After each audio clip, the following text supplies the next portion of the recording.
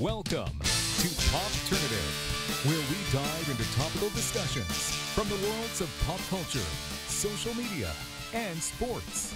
Here is your host, Peter Remoliotis, aka PD Beats.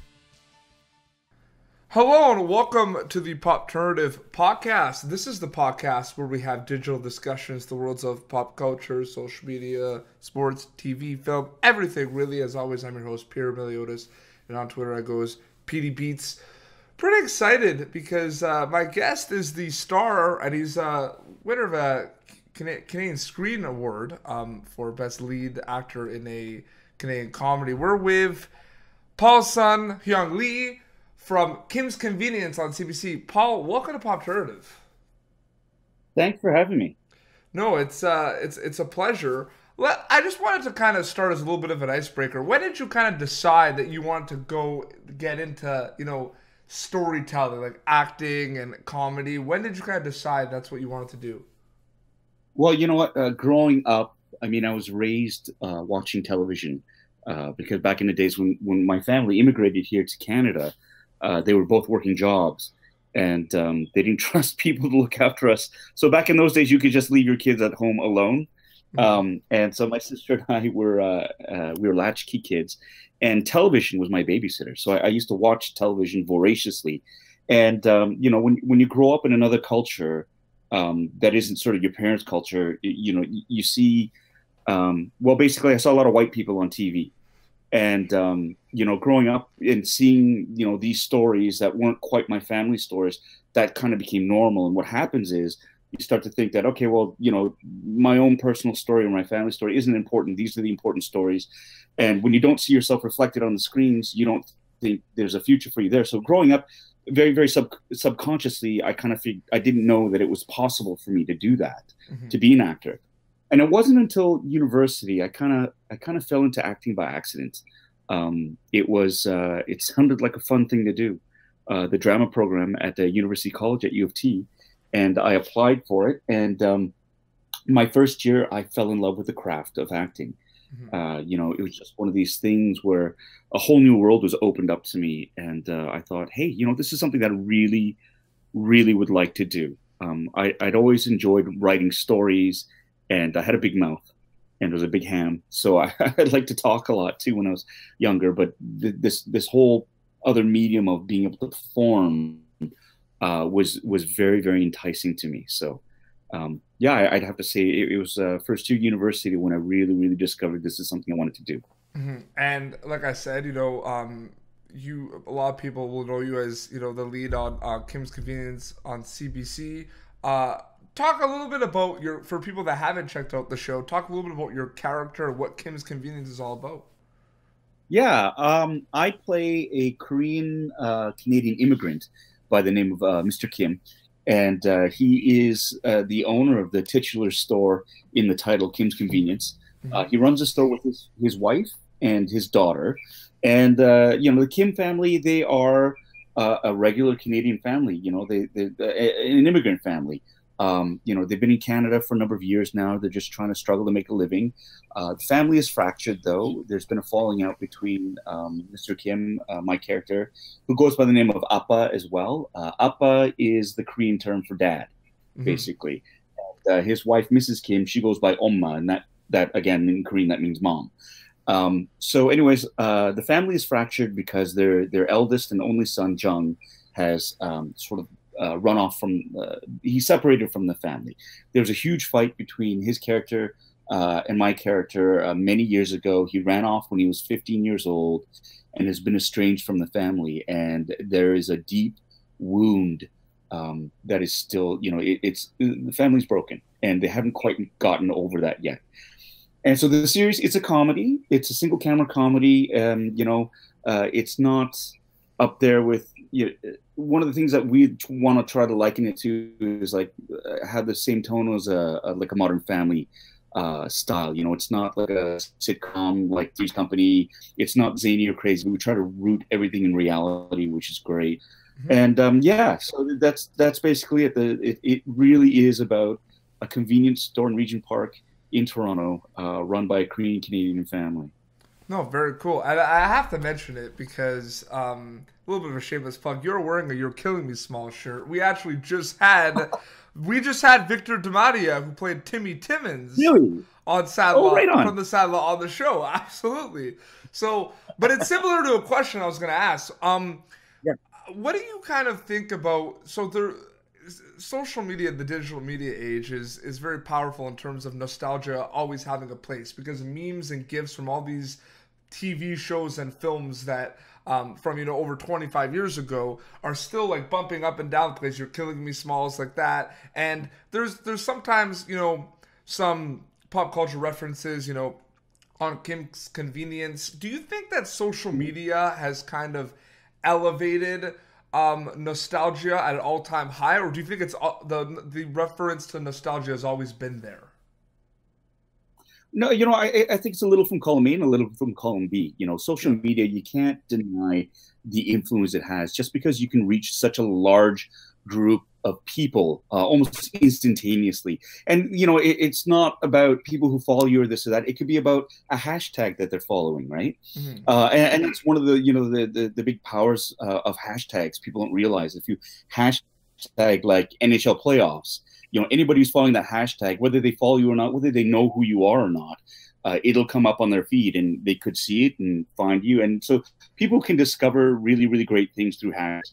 The propagation of these memes, I think, is fantastic, because I think as well it is, if you're of a certain age and a certain generation, you will intrinsically understand the message behind all these things. And, it's really interesting because there are memes that I don't get, because, they're for kids who grew up in the 90s. It's different for me that I grew up in the 80s, right? And so the 90s, the type of shows that kids really, really sort of get nostalgic over are far different from the shows that I get nostalgic over. But there is a common ground there, which is really, really cool. So yeah, I think. What was the question again? Well, no, you answered it. It's just the idea that social media has become this vehicle of kind of allowing these things to kind of live on, basically. Yeah, and it's funny for us as a show, like we try to keep presence with our fans, and so we'll be live tweeting an episode, and we try to interact with our fans who've they're branded themselves as Kimbits, which is a brilliant name. That's awesome. Yeah, it's and it is a fantastic group of fans who are very, very loyal, who are really, really knowledgeable about what's going on with the inner workings and the outer workings of Kim's Convenience. Mm-hmm. And it's a very, very simple thing to just to press like or to retweet a fan's missive about their opinion on a show, praise on a particular episode or performance or this or that.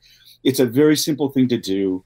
As a performer, and I'm a fan too. So if I've tweeted somebody whose work I really admire and they retweet it or they respond back to me, it makes me feel like $1 million, right? Oh, it's 100%. 100%. Yeah, and it's like it takes nothing. It takes nothing. So that sort of interaction is really, really wonderful, I think, because it gives a fan to really sort of make a connection that they might not have had. Because when I was growing up, you either wrote a letter and you were lucky if you got any sort of response, or you had to wait for the off chance that you might meet somebody who lives in another country whose work you admire. Here, in the digital age, they could respond to a tweet, and you can go, "Oh my God, you're over the moon." Yeah, and that's how social media as well. No, absolutely. I think this is the first time in the history of the show someone has answered a question like in a fantastic manner, and then asked what the question was. Yeah. So I don't know. Take that how you please, but that's a pop turnative first, because you nailed it. That was spot on.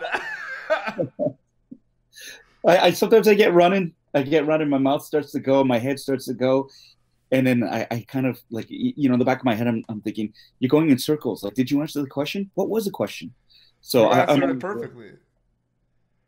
I've been honest about it when I screw stuff up, because it really is. I think it's one of my best qualities is admission of mistakes and guilt. It served me well. And what does Appa say about social media? Hey Appa, what do you think about social media? I want to tweet something. What are you saying, Appa? Yeah, is social media is sometimes very confused because I have a cellular phone and it's supposed to be smart, but it's a very stupid phone. Huh? Yeah, I ask all questions, never understand. Always repeat the wrong thing to me. So this C person is not so smart. Hmm? And always waste time, look at the picture, take a picture of a food. I don't understand why people take so many pictures of just the food, you eat, not to look at. Anyways, social media is okay, but I don't think it has very long, yeah. Put you on the spot there, but that was fantastic. I always love doing that. I always love having the opportunity of, because we have a lot of like voice actors that come on the show as well. We had Peter Kalamis, who did the voice of Rolf from Ed and Eddie on my show, and it's like one of my favorite cartoons. So, and he also did Goku from Dragon Ball Z, which was unbelievable. So to ask them that is really cool. Another thing I wanted to kind of end is I've had this I've been grateful to have, like yourself, interview characters, cast members from some fantastic Canadian TV shows. Corner Gas, we just had Fred Awanek on. Abigail Winter from Merritt Kills People. Olunike Adelaide, who is on Working Moms a little bit. It's just there's a lot of shows. Killjoys, Dark Matter. There's a lot of shows. I wanted you. Yeah, what do you think of Canadian television right now? I think it's come a long way, and it's still in the development stages. I think of getting their name out there, but we're doing well. I think. Well, I think you absolutely. There's this weird thing about I've been working in this industry now as an actor since 1995-ish. Mm-hmm. So that's a good 20 years, and you're absolutely right. There's the one thing I have noticed is with anything Canadian, there was always, with Canadian audiences at least, there was always kind of a sort of self-loathing that sort of went hand in hand with anything that was produced in Canada. Mm-hmm. I was on a television series called Train 48, and that was my first sort of big break on TV as a regular character. Yep. And it was one of these things where right out from the get-go, people were kind of crapping all over it because it was Canadian. And back then it was a whole, it's Canadian, it's going to be so cheap, and it's going to look like written like garbage, and they're garbage actors on it, garbage. And it was this sort of default that if it came from Canada, it was going to be not very good. And that sort of went hand in hand with us trying to emulate or trying to compete with the United States in terms of the styles of story, in terms of the writing, in terms of the budgets. And it's no contest, really. It's sort of like, the Blue Jays trying to go up against the New York Yankees with the same payroll. The Yankees just have unlimited funds. They've got, the history behind it. They've got, all these resources that they can draw on. And the Blue Jays, they don't. And that was a big problem with Canadian television, the fact that we tried to be American for too long, and we just couldn't compete. Nowadays, I think the really, really heartening thing is we've stopped trying to do that.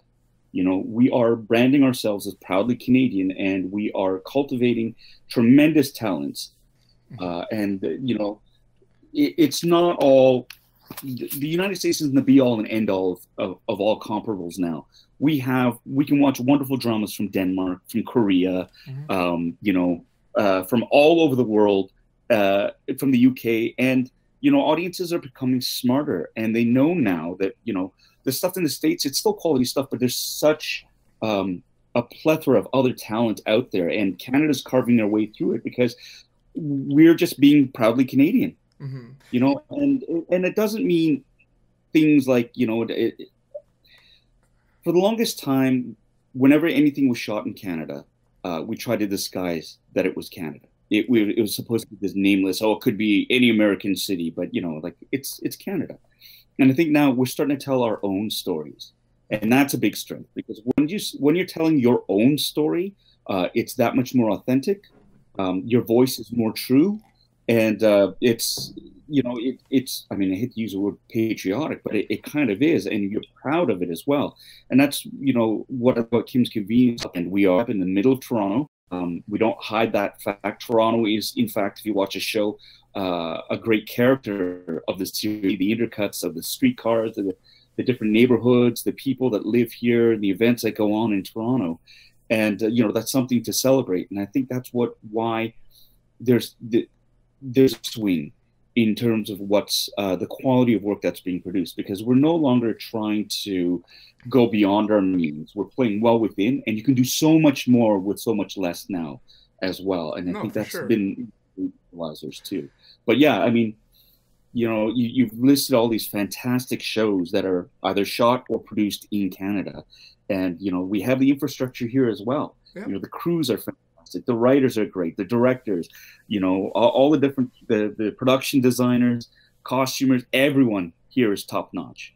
And, we can go toe-to-toe with anybody in the world. And I'm very, very proud of that. Oh, absolutely. Well, I think we'll wrap up. Paul, thank you so much. Now it's time to plug away. Where can people follow you on social media? Where could they watch? Well, they can watch Kim's Convenience on CBC, but just plug away. Yeah, sure. You can catch CBC. Oh, my God. You can catch Kim's Convenience on CBC. If you want to see the first episode, the first season, you can watch on Netflix Canada or the cbc.ca website or the app.